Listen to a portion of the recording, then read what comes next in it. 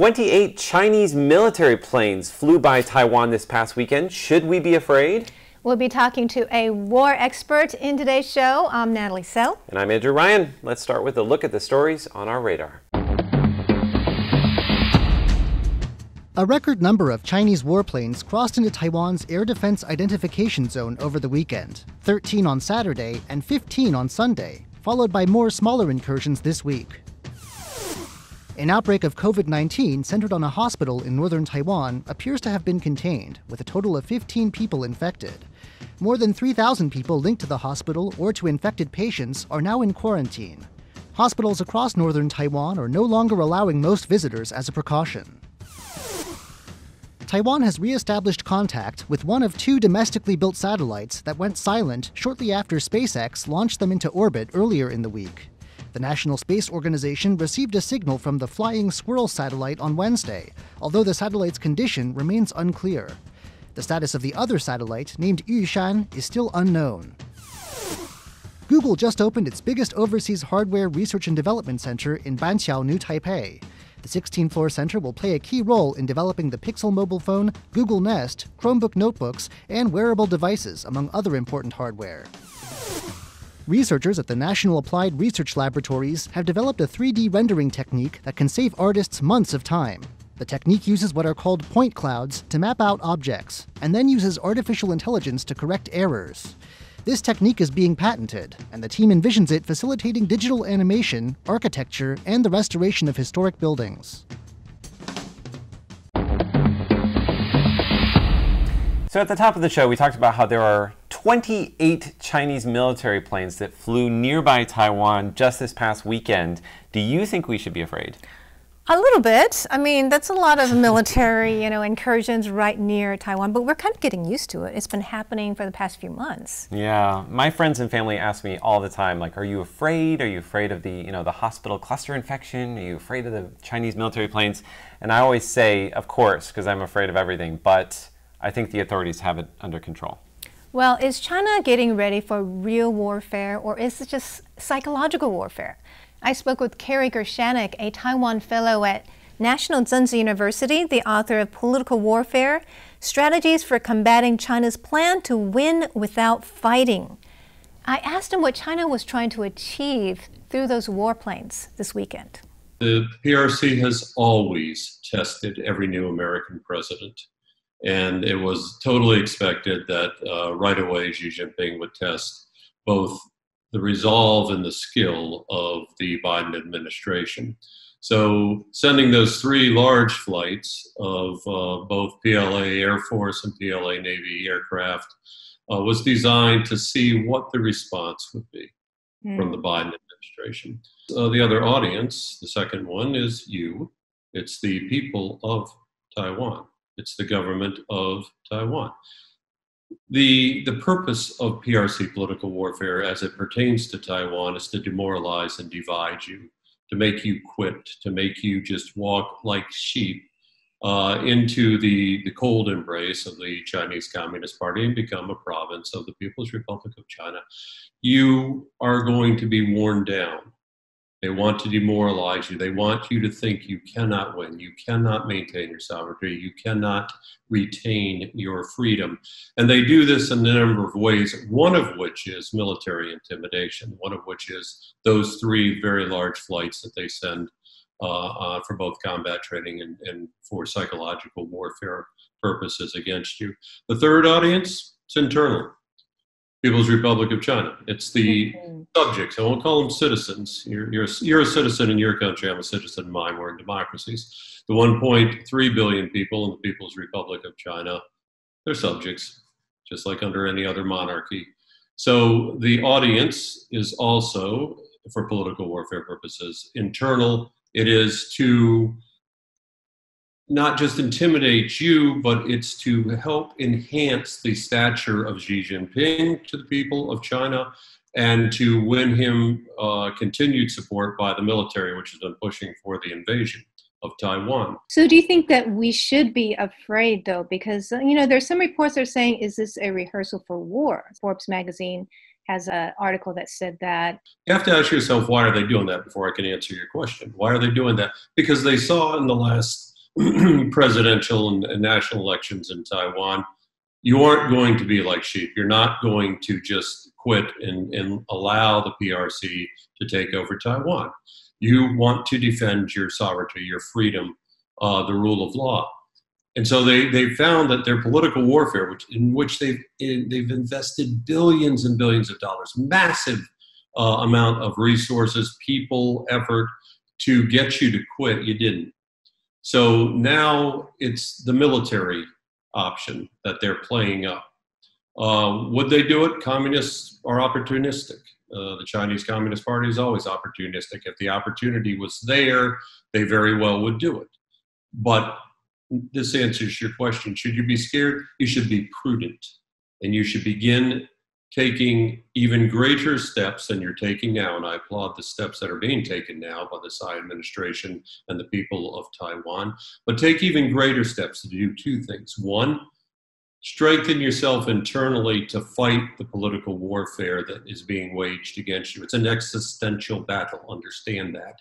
That's how they plan to win without fighting. Go back to the title of my book. They want to win without going to kinetic warfare. It's a struggle for them. It's a massive effort for them, but they want to win without having to send in the shells, send in the missiles, send in the bombers that they were, on the mission last week, anti-submarine aircraft.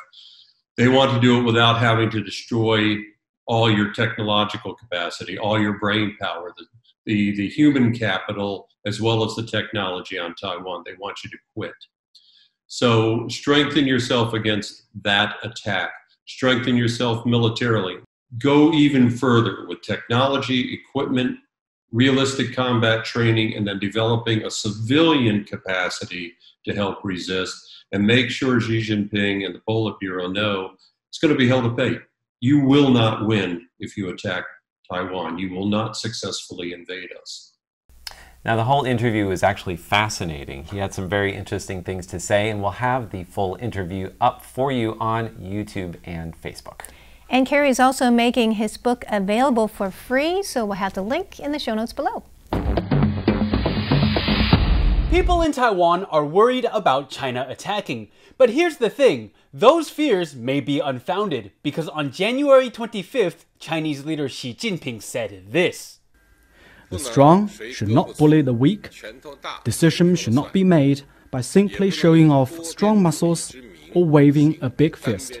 Xi's remarks came during an online address at a World Economic Forum conference in Davos, Switzerland. Taiwan's representative to the United States, Xiaobi Kim, retweeted the clip of Xi Jinping saying, "I will quote him on that." But I think the general reaction to Xi's remarks in Taiwan can be summed up by this picture of a bird with a very dubious expression on its face captioned, "What?"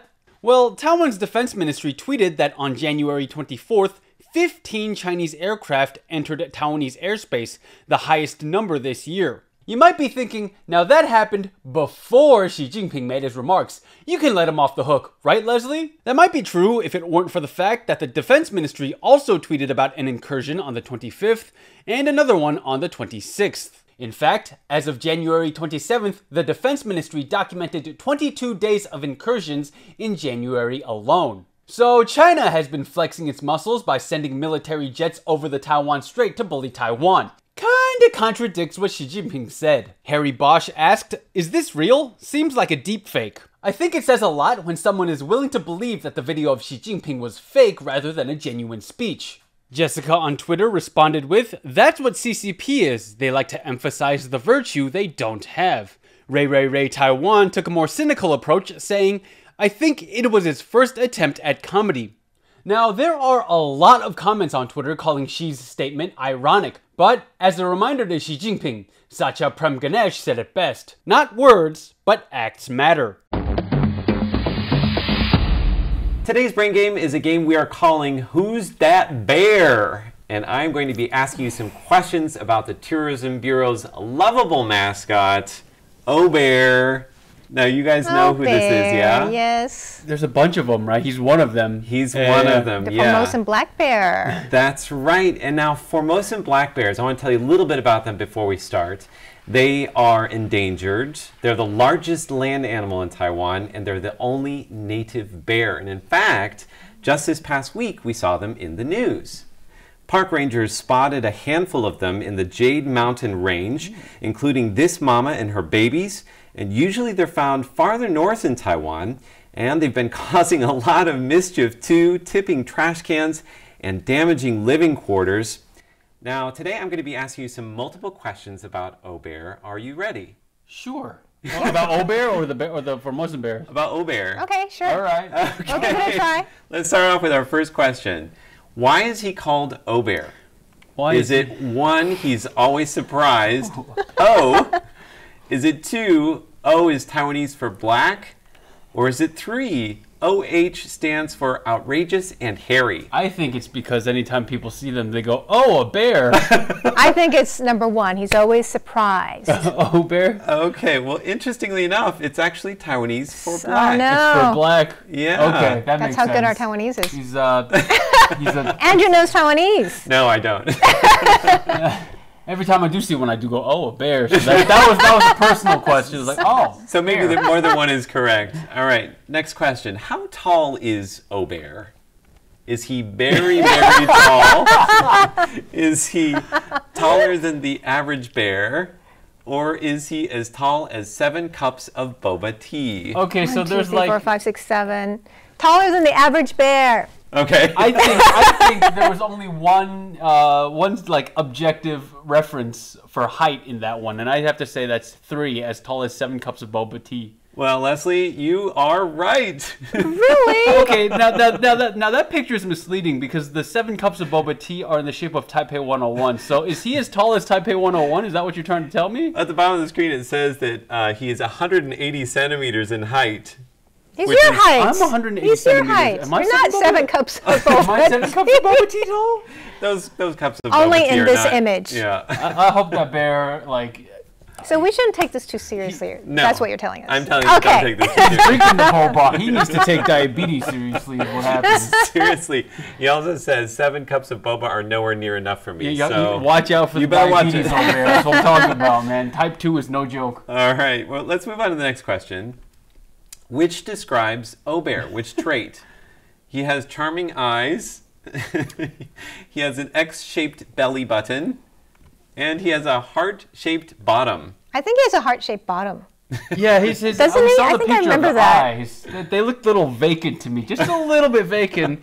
I'm not sure. I don't remember his belly button. I think I remembered it for X-shaped. too I would say small. 3, heart-shaped bottom. You both say 3. Well, Yeah. actually, all 3 of them are correct. Really? I'm sorry what I said about your eyes, buddy. Oh, So, there's the belly button. Let's start off with charming eyes is number 1. He's got an X-shaped belly button, which is wow. attractive, it says. He also has an eye-catching letter T representing the Taiwan Tourism Bureau. He has a good-looking yet playful X for the belly button. He has an orange cape, which is his favorite color, and my favorite one. This is hilarious. Heart-shaped bottom. It says a heart-shaped bottom representing my overflowing love for Taiwan. I don't get that. Now that's making me think I need something similar. We'll work on that for you, Leslie. All right, final question. What's his cousin's name? He's got a cousin? Yeah. Is it Hi Bear? Uh, Is it Low Bear? Or is it No Bear? this is a little tough. I go for Hi Bear. Hi Bear. Hi Bear. Yeah, I would say that's more like friendly. hi. You're not like, oh, you don't want a Oh, low bear. It's like, hi. oh, I'm Oh, so hi. sad. And then no bear is just the negative, right? There's no bear at all. So I would say number 1. You guys are right. Yay! We got This it right. is OhBear's cousin, Hi Bear. Wow, Hi, he's Bear. in business for all for himself. Huh? Look at those. Yeah, she's a busy She's bear. white. Yes. What's going on She's with the got ear? It like looks the like a crown. opposite color scheme. Yeah. I don't know. She's got a lot going on. Yeah, she's got a lot going on. Fashionista She's the bear. fashion diva. She's the diva of the family, I can tell. So there you have it. That's a look at OhBear and his cousin, Hi Bear. Now, of course, because of the pandemic, there haven't been a lot of tourists coming to Taiwan, but don't worry, they're actually sending 35,000 of these OhBears overseas to share the word about Taiwan. Have a look. The Overseas Community Affairs Council announced on Thursday that it will send 35,000 limited edition care packages to Taiwanese nationals living overseas. The packages are printed with a logo bearing the phrase "Taiwan can help," Inside the packages are items made in Taiwan, including Taiwan-shaped handmade soaps and masks featuring the Taiwan Tourism Bureau's mascot, a cartoon Formosan black bear. The council says it hopes recipients wear the mask in order to promote Taiwan and hopefully one day allow it to return to the World Health Assembly, the WHO's decision-making body. Meanwhile, the World Taiwanese Chambers of Commerce calls for the WHO not to exclude Taiwan because of political factors. The Chambers of Commerce say that as long as Taiwan remains unable to share its epidemic prevention measures, the WHO will remain incomplete. And finally today, our question of the week. If you had your own mascot, what kind of animal would it be? Leslie. Well, I'm not going to be raising any eyebrows, but I said a Formosan black bear. Allow me to explain myself, because a Formosan black bear, everybody loves the Formosan black bear. There's at least 3 of them in Taiwan, right? And I thought about, like, you could do the muntjac, the sika, the pangolin. I thought about clouded leopards. But I was reminded about an experience I had at the Taiwan Zoo where I just locked eyes with this Formosan black bear and I had a moment. And I was just like, yeah, I was probably one of these in my past life, because I think he recognized me. Wow, maybe it's the V-neck you're wearing. It could it's be. The connection. Yeah. There's a connection, huh? Yeah. So there you go. Wonderful. Well, I love to swim, so I would love to have a dolphin to swim with, to ride on, whether in the ocean, in the pool. I think that'd be so cool. Excellent answer. And for me, I chose capybara. I don't know if you've seen the videos of these capybaras in Japan swimming in the hot springs with yuzu. No. Oh, That's pretty cool. Sounds pretty cool. It's like mixing some of my favorite things together. I was this close to choosing capybara. I was like this close. If I was just like, I would need to go away from the Taiwan angle. And I was watching capybara videos on YouTube also. Right before this. I'm not even kidding. We could go to the hot springs together. That'd be okay. All right. So thank you so much for joining us for this week's Taiwan Insider. Be sure to connect with us on social media. Yes, leave a comment and like us and subscribe. For Taiwan Insider, I'm Natalie Tso. I'm Leslie Liao. And I'm Andrew Ryan. See you next week.